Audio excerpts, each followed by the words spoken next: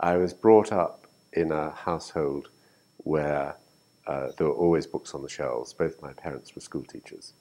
So books were respected and used, and they were there, and it was thought normal that a child should read books. We went to the public library every week or fortnight or so and took out books from an early age.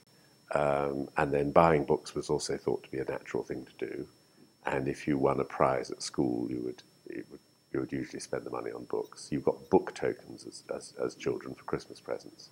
So all sorts of reading were encouraged, as they were indeed at school. But there was no, I mean, the jump from being a reader to being a writer was unimaginable. I think my grandfather had once had printed and possibly bound up a thesis he did on woodworking at a sort of technical college. He was a headmaster of I think a primary school in that's to say a school for young children in Shropshire. My mother once had a letter in the London evening newspaper, a rather disapproving letter on the subject of women students who got themselves pregnant and expected to be supported by the state or something like that thereafter.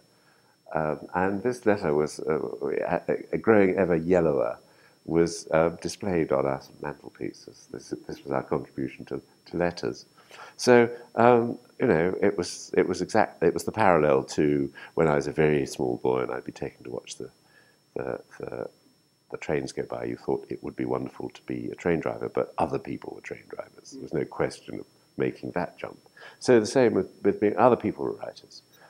Though I suppose I was encouraged as an exercise to do occasional bits of what we would now call creative writing at school. That's to say, you were asked to write essays about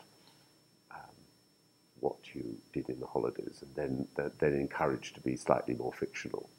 And I think I would occasionally written bits of short prose of an imaginative kind, and maybe a poem or two, I think, for the school magazine. Then I went to university,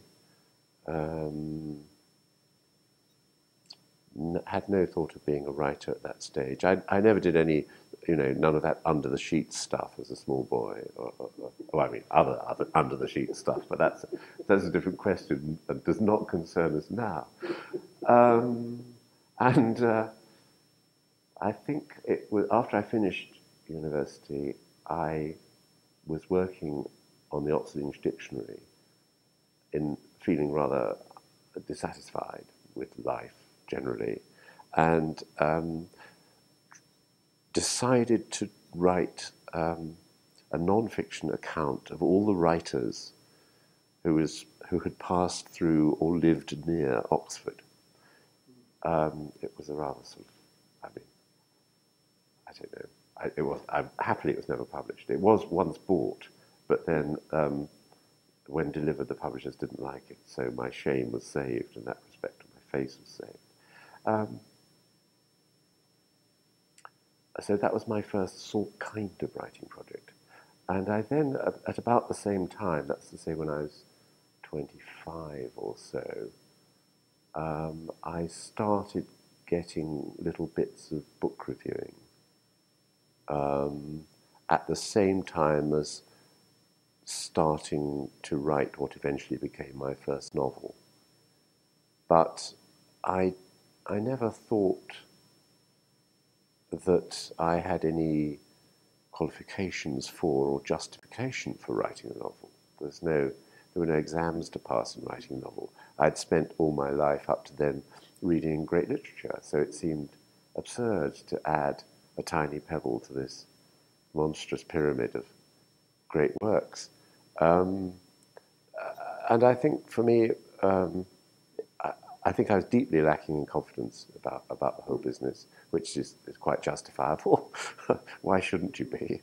I'm suspicious of writers who think that they are at a very young age are put on earth in order to tell their fellow human beings about what life is like.